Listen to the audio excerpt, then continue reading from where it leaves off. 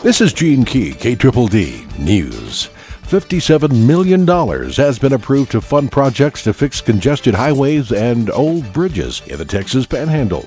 It's all part of $3 billion approved by the Texas Transportation Commission to rehabilitate bridges, address congested highways, and improve connectivity between the state's metropolitan areas.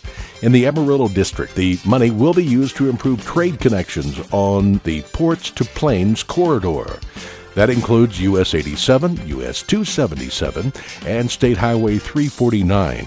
Existing lanes on US 87 in Hartley and more counties will be rebuilt just east of US 385 to the new railroad overpass here in Dumas. Passing lanes will also be added. The estimated cost of this project is $20.3 million. John Barton of the Texas Department of Transportation Interim Executive Director said, "We intend to deliver impressive results." A little good news from Valero Wednesday. The Associated Press reported Tuesday on the possible loss of millions of dollars by local Texas governments and school districts, including Dumas and Moore County. If Governor Rick Perry sides with the Texas refineries, a tax credit due Valero refineries will be paid back through 2007.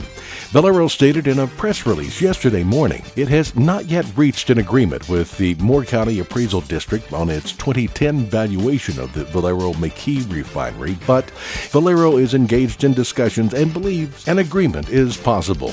If the Texas Commission on Environmental Quality grants its exemption request, Valero will only apply the exemption going forward, not back to 2007.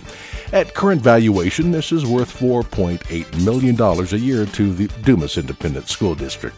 Valero's application remains pending with the Texas Commission on Environmental Quality. This is Gene Key, KDDD News.